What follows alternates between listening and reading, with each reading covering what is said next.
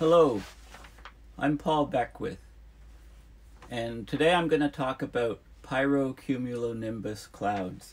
So, megafires, massive wildfires creating firenados, fire-triggered thunderstorms. I'm talking about the same thing here, Pyrocumulonimbus Clouds. It's a fairly new phenomena in our era of rapid, abrupt global climate change. So basically the updrafts from these very hot burning, intense wildfires builds up enough airflow upward that you get very similar conditions to thunderstorm updrafts. So you can get resulting cumulonimbus storm clouds created, but basically full of ash and smoking embers and things from fires.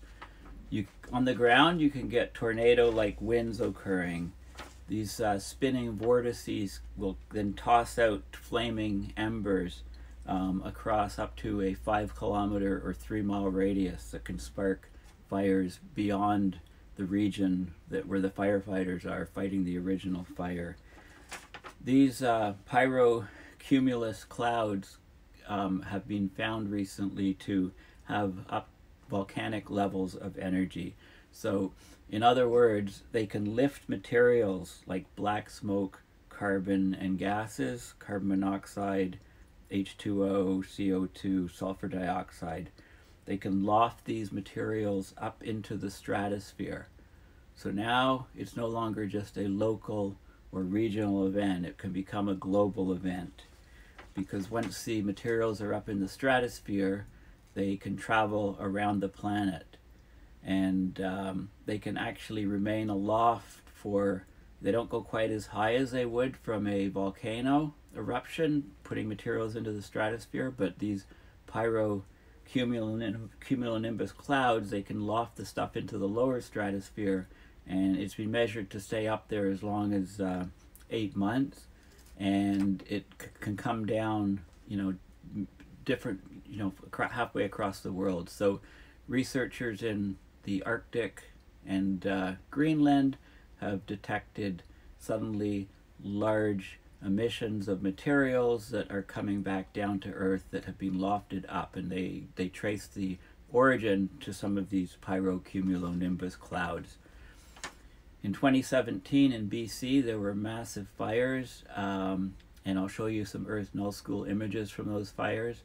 And those fires there were actually 5 pyrocumulonimbus clouds that were formed from those fires, and then another one occurred about the same time in Washington State. So one of these events, is not enough perhaps to put that much material up into the stratosphere, but when you get 5 consecutive events happening basically simultaneously, and then another one close by, you can really get volcanic levels of energy. So let me get right into the presentation and show you what I'm talking about here.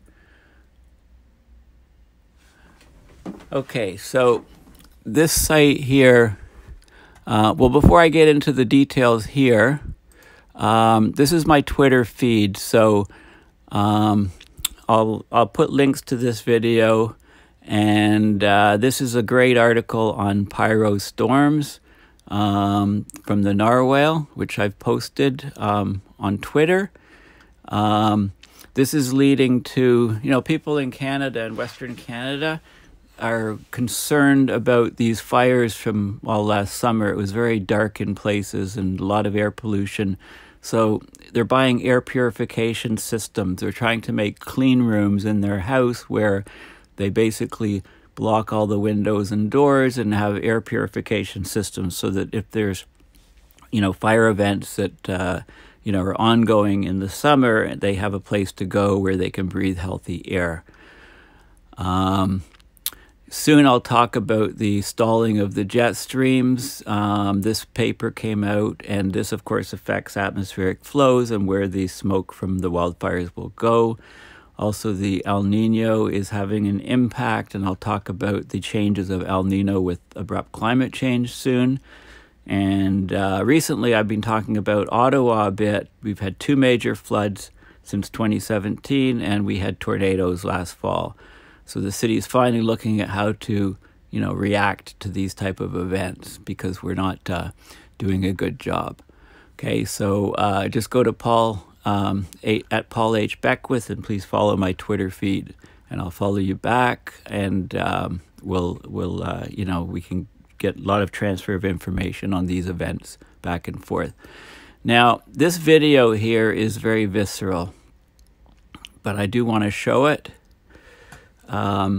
It's showing, okay, these are firemen fighting a fire.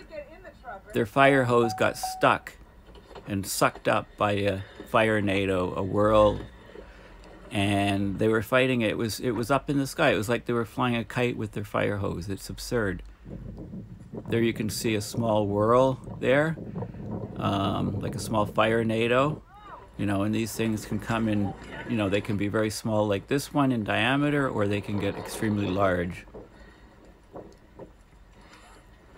So this, I believe, was in 2018. Okay, you can just Google the firefighter's hose pulled into fire whirl in Canada and get information on that. So let me hit escape to get out of there. Okay, this was posted September 2018. Okay, I gotta stop it.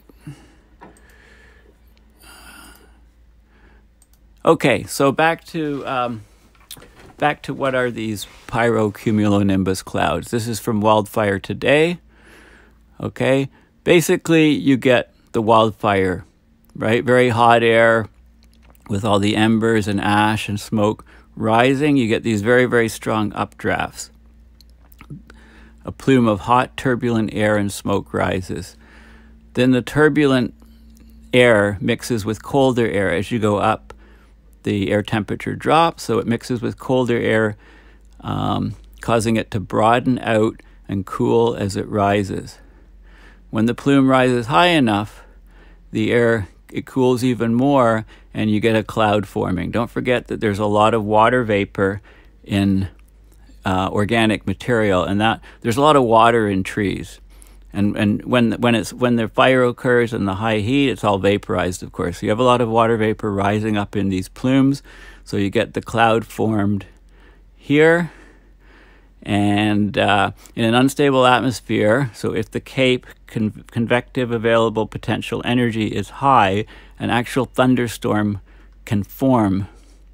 And thus, and then it has basically the anvil shape up near the top of the troposphere. Some of it, because of the immense heat, some of it actually still rises up into the stratosphere. You can get basically rain in the cloud evaporates and cools when it comes in contact with dry air. That cool air can descend quickly, creating a local downburst, which can sort of, knock down a whole bunch of trees, for example. It just seems to come out of nowhere. And there's a circular radial pattern of damage. So all the trees knocked down would be pointing away from some center, and it can be identified thus as a downburst as opposed to the damage from an actual tornado. You can also, like any other thunderstorm, you can get lightning triggered, and that can ignite new fires. Okay, so in the Fort McMurray fire, lightning from the Pyrocumulonimbus cloud ignited fires about 22 miles away from the original fire. Okay, so keep this in mind, and you can also from any other strong storm system, you can get tornadoes generated. The locally very strong convective uplift here can cause these whirls, which sucked up the fire hose, like I showed in the video. Okay, so the article in the Narwhal is excellent about PyroStorms. I highly recommend that you search for it, find it, and read it yourself. So, tornado-like winds. These PyroStorms can create tornado-like winds on the ground that can cast flaming embers across a 5-kilometer radius away from the actual original fire. volcanic levels of energy big enough to loft materials from the fire up into the lower stratosphere, where they become global events as opposed to just regional events. So these massive hot burning fires are creating these fire-induced thunderstorms that are a new part of our wildfire reality. So how do you fight these? And okay, so this is an example of an incredibly dangerous event involving actually 5 Pyrocumulonimbus Clouds. Storms were created from this one fire, and then another one was created in Washington State. And I think that may be the record so far.